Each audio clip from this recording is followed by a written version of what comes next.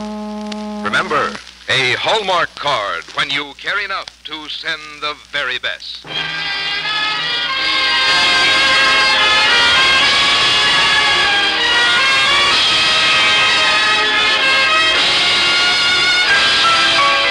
Tonight from Hollywood, the makers of Hallmark greeting cards bring you June Allison in Christopher Morley's Kitty Foyle on the Hallmark Playhouse.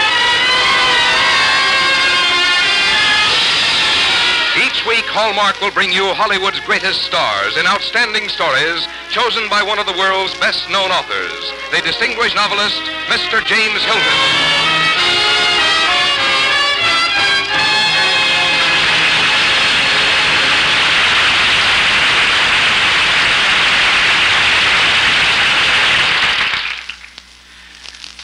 Good evening, ladies and gentlemen. This is James Hilton.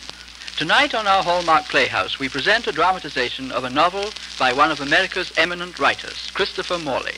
And the story of his we have chosen is probably his most popular, Kitty Foyle. There's a reason, as there usually is, for such popularity. Kitty Foyle is a truly American heroine, high-spirited, forthright, and abundantly sensitive to life as it unfolds for her. Moreover, like many good heroines of fiction, Kitty might well be the girl next door. Anyhow, this is a brave story with a universal appeal, and we are happy to have as our star tonight that very charming young Hollywood actress, June Allison. And now, Frank Goss, have you a word about Hallmark? There are Hallmark cards for every memorable occasion on your calendar, for birthdays, anniversaries, holidays. Yes, for every occasion that calls for remembrance, for a friendly greeting, a word of good cheer, an expression of sympathy. There is a Hallmark card that says just what you want to say, the way you want to say it. And that identifying Hallmark on the back, that says you cared enough to send the very best. Now, Hallmark Playhouse, presenting Christopher Morley's Kitty Foyle, starring June Allison.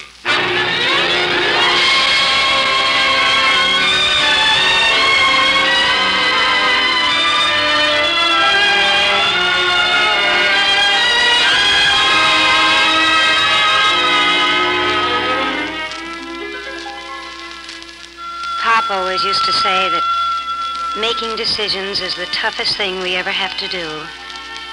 He said that when we move from one phase of life to another, we may look forward to where we're going, but we always have to look back a little, too, to what we left behind. Pop tried to protect me from having to make decisions. Like when I wanted to go away to college, I knew it wasn't possible. But Pop found a way to send me. It didn't last very long, though, because another thing was decided quite suddenly. Something Pop couldn't control. He had a heart attack. Kitty! Oh, I'm so glad to see you. Oh, I came as soon as I got your wire. How's Pop? How bad is it? Well, a heart attack is always bad enough without his making it worse. But you know your father. He won't listen to me. I'm just the housekeeper. Maybe you can do something with him. I'll go up and see him right away. Oh, he isn't upstairs. I have to help him down every morning. He insists on sitting in here. Pop! Oh, Pop! Hello, Kitty. Pop, what are you doing down here in the kitchen? Why aren't you upstairs in bed? Kitty, maybe sick people would all live longer if they sat in kitchens. You know, there's something alive about a kitchen. The way it smells and sounds and feels. At least it drowns out the smell of those darn flowers. I'm not ready for those yet. Why, they're beautiful. Where did they come from? They're from that Win Strafford. Do you remember him, Kitty? One of the young gentlemen I used to coach at the cricket club. You did some typing for him one summer. Yes, I remember him. So do I. And I have a pretty good idea who these flowers were meant for. Maybe after you've rested, Kitty, you'll come down and read to me for a while. Sure, Pop. Help me unpack, will you, Myrtle? Kitty, that Strafford fella's been calling every day since your father took sick, but only to find out if you were here. You don't think he could be just kind enough and decent enough to care how Pop is? It ain't him, Kitty. He's nice enough. It's that family of his. They're snobs. Just because they have social position, they aren't necessarily snobs. You're being a little snobbish yourself. No, I ain't. I like most society folks. I used to work for some of them. But the Straffords ain't like the rest of them. That mother of his, she's sweet, but her back is made of iron. Oh, I don't see where she has anything to do with Win trying to be nice to Pop. Well, I'm just warning you. She's his mother. You better not get mixed up with him. I saw the stars in your eyes that summer you worked for him. Win Strafford is just somebody I know. I'll be spending my time looking for a job.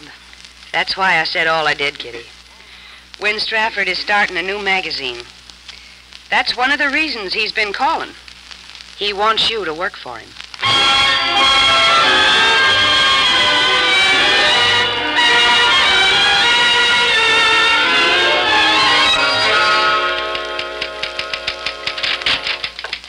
Good morning, Kitty. Good morning, Win. Did the page proofs get here yet? 9 o'clock this morning. Well, don't look so efficient. I know I'm late.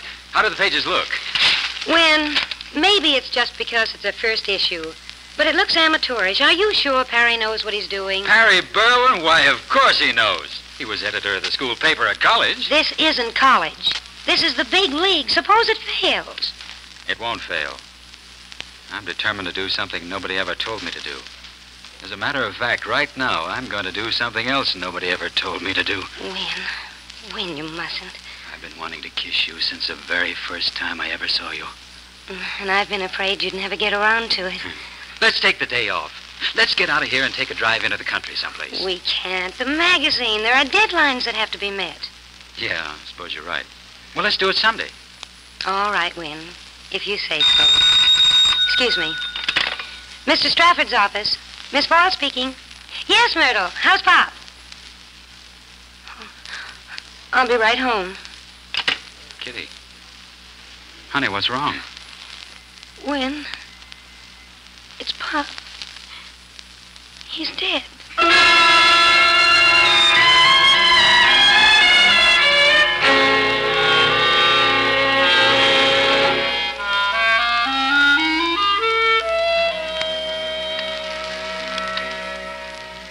Kitty, I wish I could be more helpful.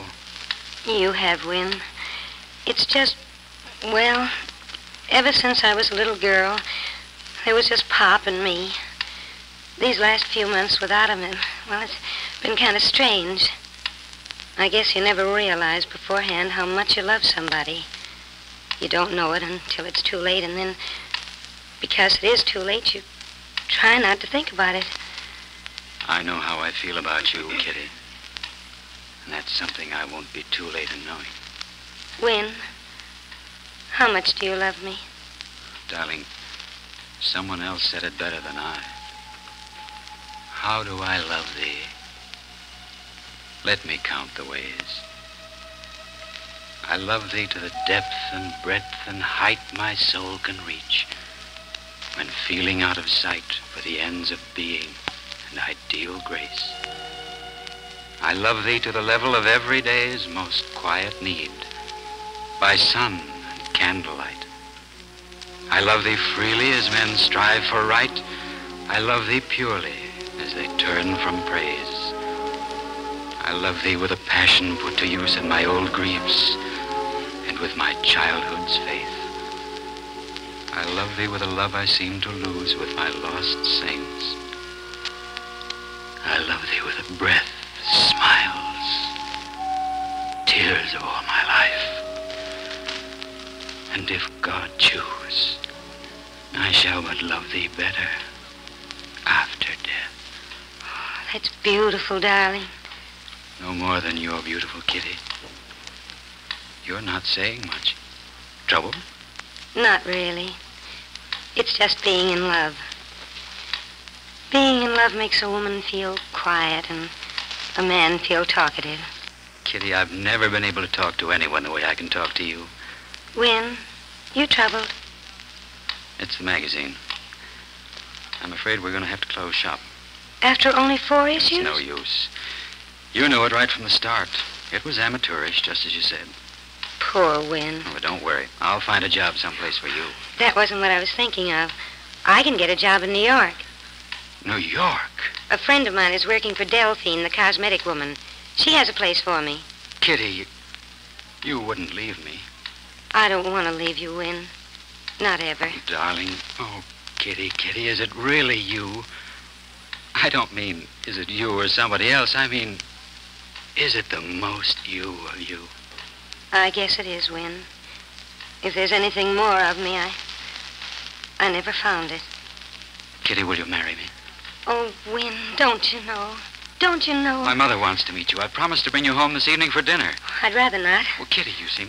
I'd rather not. Well, Kitty, you seem frightened. No, I was just thinking of something, that's all. Will there be other guests? No, darling, only Mother and my godfather, Uncle Ken. You'll love them, Kitty.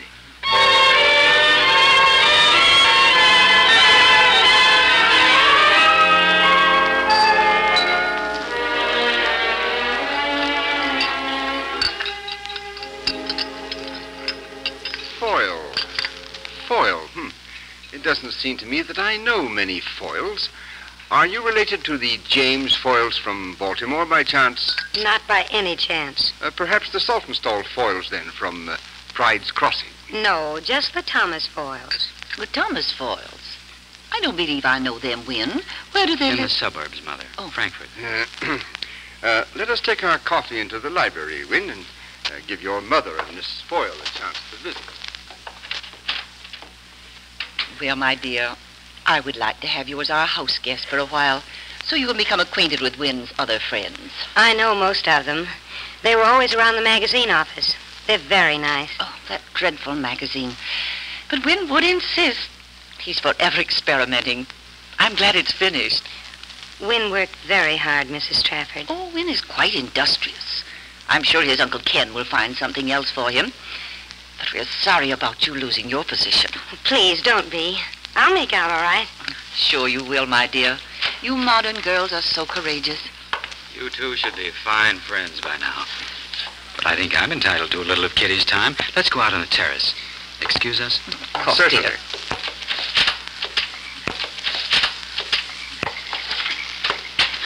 Oh, Win, I hope they like me. Of course they do, Kitty. They love you. They approve completely. Uncle Ken says you're just exactly the girl for me and the girl the family needs.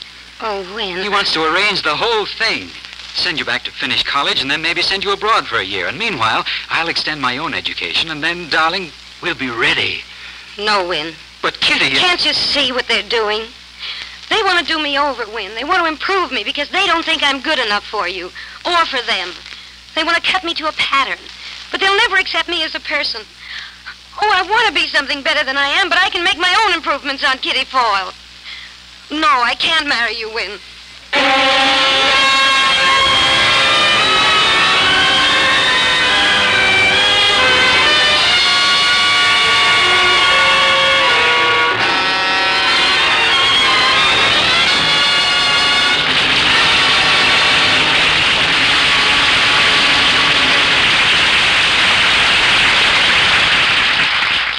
In a moment, James Hilton will return to present the second act of Kitty Foyle. But say, what are you smiling at, June Allison? This verse, Mr. Goss. Jo thought that love was silly, and she didn't understand why any girl would ever want to hold, or rather have a boy hold her hand. But later on, Jo changed her mind, and with good reason, too, because Jo fell in love herself, as most young ladies do. Why, you're reading the verse from one of the Hallmark Little Women dolls. Isn't that Jo, whose part you played in the movie? Yes. Hallmark made Little Women dolls of each of us four girls who played in MGM's new picture, Little Women. Elizabeth Taylor, Janet Leigh, Margaret O'Brien, and myself. It was fun playing Jo because she was the one I always loved best. As millions of children love her today. That's why Hallmark Little Women dolls make such wonderful gifts, and they're as easy to mail as greeting cards. I know, Mr. Goss. I've sent them to some young friends. Children are so thrilled with the real feather plumes in their hats and their beautiful costumes, just like the ones we wore in the movie. And each of us autographed the doll whose part she played. There's a verse with each doll, too. Children like to read them aloud at a party. A friend of mine had the prettiest birthday party table with Hallmark Little Women dolls as favors. Later, I'll tell you listeners how you can get these lovely dolls. But let's go back now to James Hilton in the second act of Christopher Morley's Kitty Foyle, starring June Allison.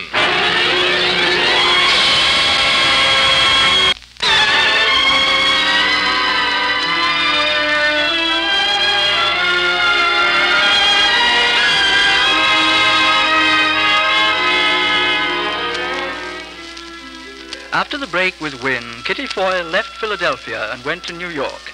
In trying to forget about Wynne, she devoted all her energy to her work at Delphine's Cosmetic Company. These new perfume bottles are fine, but that label, I'll get Bill to do a new design. Yes, Miss Foyle? Leave a message for Bill Williams. I want to see him as soon as he gets back from lunch. Speaking of lunch, how about it, Kitty? Thanks, but Delphine has a problem on the new powder. It cakes, and we can't put it on the market that way. Oh. We're having some sandwiches sent up to her office. Yes? That man is here again. That insurance salesman. Oh, thank you. Have him wait. Don't let him get away. Might as well ensure your sanity while you have the chance. I don't know how to handle these things, Molly. I suppose he'll keep coming around until I see him. If he's a man, that's the way it usually works out. Okay, if I go ahead and eat now? Sure. And on your way out, send in the super salesman. Right. You can go in.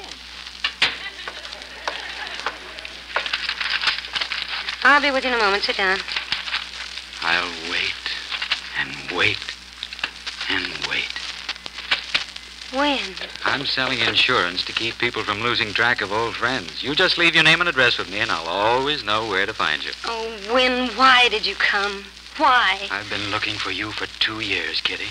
Every cosmetic house in New York, and that's all I could remember about your job. I'm practically a commuter from Philadelphia. Well, if I said I wasn't glad to see you, I'd be lying. Oh, Kitty, darling. Oh, Wynne. I've discovered a wonderful place across the street. A little restaurant called Giano's. Let me take you to lunch. I can't. I just can't. Dinner, then. Yes. Yes. Kitty, the sandwiches are here. The powder still will not stay soft and... Oh! Delphine. This is a man who dropped in to sell me more insurance.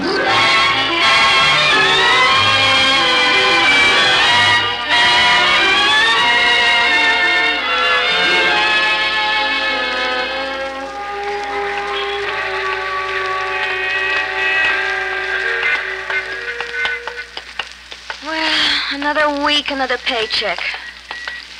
You meeting your insurance salesman again? Mm-hmm. Dinner at Giano's, as usual. Why don't you buy the place? It might come out cheaper that way. What's that newspaper? A Philadelphia paper. What happens in Philadelphia that could interest you? Oh, society items. Once in a while, there's something about Wynne. I kid him about it. Did he make the headlines this issue? Well, let me look. Usually in this column. See anything? Yes. Here. Mr. and Mrs. Roland H. Gladwin announced the engagement of their daughter, Veronica, to Mr. Wynne Strafford. Oh, Kitty. No. I'm all right. What are you going to say to him? I said all I had to say a long time ago. I'm going away, Molly. Won't he try to find you? I don't know. I'm letting my insurance expire. How about the new store Delphine is opening in Bermuda? You could go down and get it started and then come back. That sounds good, Molly. Thanks.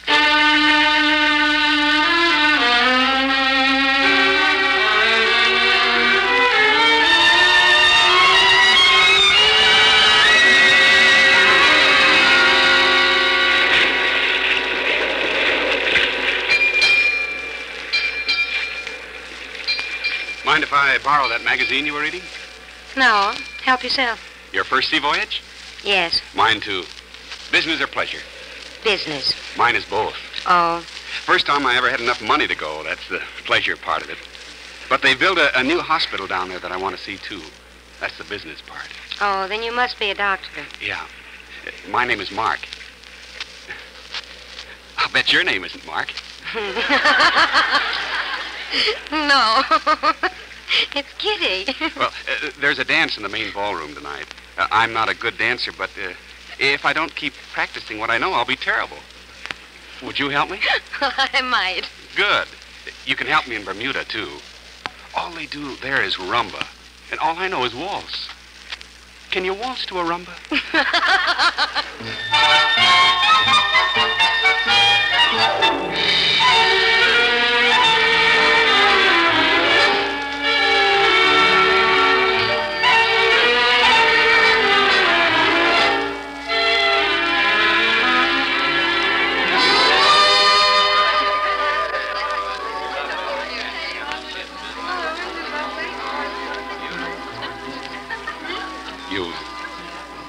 made this a wonderful vacation for me, Kitty.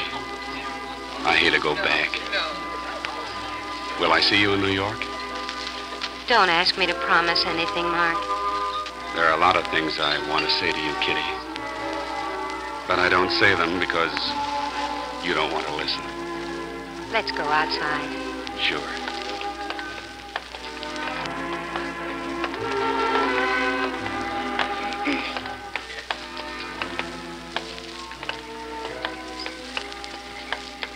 Mark, you've been nice. Very nice and sweet. That's all I can say to you. There's somebody back in New York? No, there's nobody in New York. Well, as the doctor says, where there's life, there's hope. It's trite maybe, but I like it. I like hope. That's nice, Mark. Let's leave it this way, Kitty. I don't want to follow you around and get in your way. I'll be at the Children's Hospital. After you get home, if you ever want Thanks, to see Mark. me again. If I do, I'll call. I promise.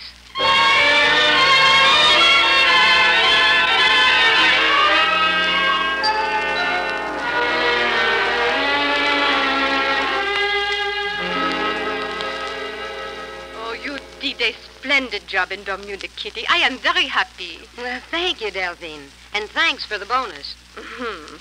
That is not a bonus. That is a bribe. A bribe? Opening another new store? Yes, but a most expensive one. We have the space in the finest building in all the city. What city? Philadelphia. But you are from Philadelphia yourself, Kitty, are you not? That's right, Delphine. Then you will have many friends you can see there, will you not? Yes. Yes, I have somebody there.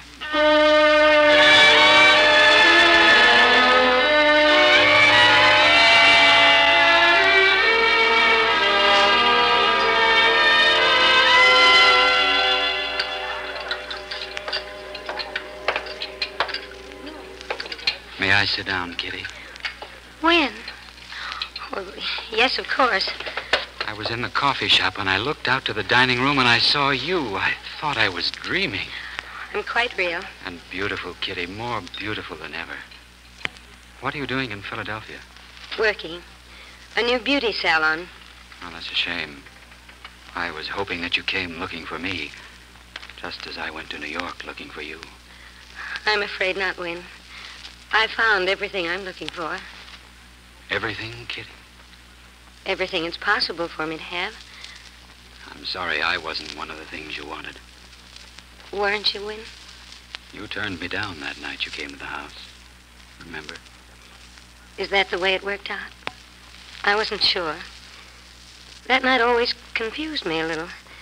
I turned down a chance to be tailor-made to your mother's specifications. I'm sorry about that, Kitty, but maybe we can... Win, your wife came into the store yesterday.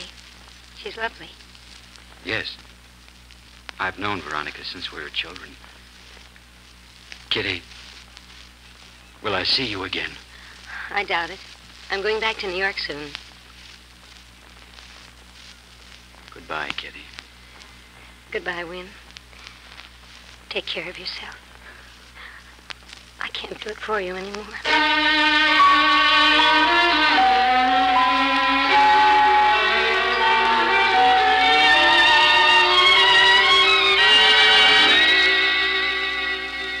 Miss Foyle? Miss Foyle? Yes? There's a man here to see you. He won't tell me who he is, but he asks if you've been eating an apple a day to keep him away. Oh, send him in. Mark. Kitty, it's good to see you. Let me look at you. What's been happening to you? Nothing of importance, Mark. You're the important one. I've been reading about your work with polio cases.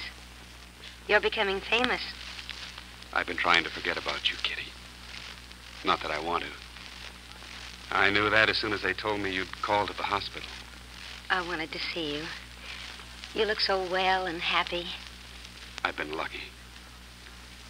Working with kids has taught me that. What has happened to them could have happened to me. But it didn't. So I guess I owe them something. Yes, Mark.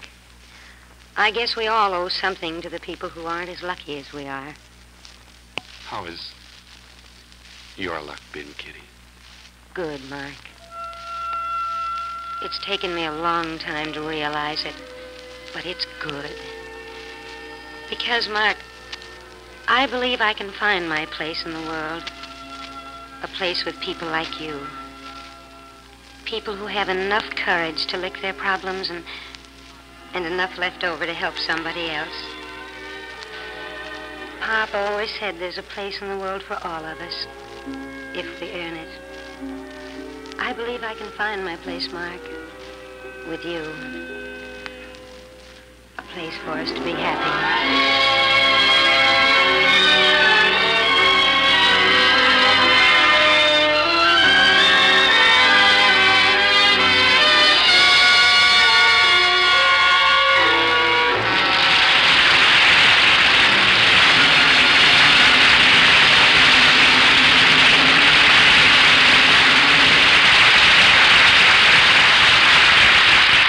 James Hilton and June Ellison will return in just a moment. But now here's what I promised to tell you about Hallmark Little Women dolls, the newest addition to the famous Hallmark doll collection. Little Women dolls are in full color costume with real feather plumes in their hats. They're 8 inches high and stand up all by themselves. Each doll has a clever verse that tells all about her and is autographed by the star who played her part in the popular movie Little Women. Hallmark Little Women dolls are only 25 cents each, or it's $1 for the entire set of 4 in a colorful permanent portfolio. Buy Hallmark Little Women dolls at the Friendly store, where you'll find Hallmark greeting cards. Some little friend will love you for them. Here again is James Hilton. That's what I call a charming and impressive performance, June Allison. May I add the praise of the Hallmark family to that of your millions of admirers. We are delighted you were with us this evening. Thank you, Mr. Hilton. And thanks to Whitfield Connor and Ken Peters, who played Win and Mark. You know, it's always gratifying to work in a fine story, like the new Little Women picture, which I made with Elizabeth Taylor, Margaret O'Brien, and Janet Leigh. Never were there 4 more charming sisters. Well, thank you, Mr. Goss. One of the brightest spots of all was being sketched on the set by the Hallmark artist for their Little Women dolls. Of course, the biggest joy was actually seeing the dolls. They're so pretty and so much fun. And just imagine how much all our little friends will love receiving and collecting them. I'm sure everyone will want to see this wonderful American classic when Little Women plays at their theater. As for me, I'm going to tell all my friends not to miss it. Well, that's wonderful, Mr. Goss. Good night. And good night, Mr. Hilton. Good night, June Allison. You've made us very happy by your visits. Now, I'd like to tell our friends what's in store for them on the Hallmark Playhouse next week. We shall present our dramatization of one of the most successful novels of recent years, Betty Smith's famous story, A Tree Grows in Brooklyn. And the following week, we shall have Kathleen Norris's popular novel, Mother. And following that, James Thurber's great baseball story, You Could Look It Up. Our Hallmark Playhouse is every Thursday. Our director-producer is Dee Engelbach. Our music is composed and conducted by Lynn Murray. And our script tonight was adapted by Joelle Murcott. Until next Thursday, then, this is James Hilton saying good night. Look for Hallmark cards that are sold only in stores that have been carefully selected to give you expert and friendly service. Remember, Hallmark cards, when you care enough to send the very best. This is Frank Goss saying good night to you all and inviting you next Thursday and every Thursday to tune in 1/2 hour earlier and listen to the adventures of Casey, crime photographer, followed by the Hallmark Playhouse. This is CBS, the Columbia Broadcasting System. This is KMBC, Kansas City, Missouri.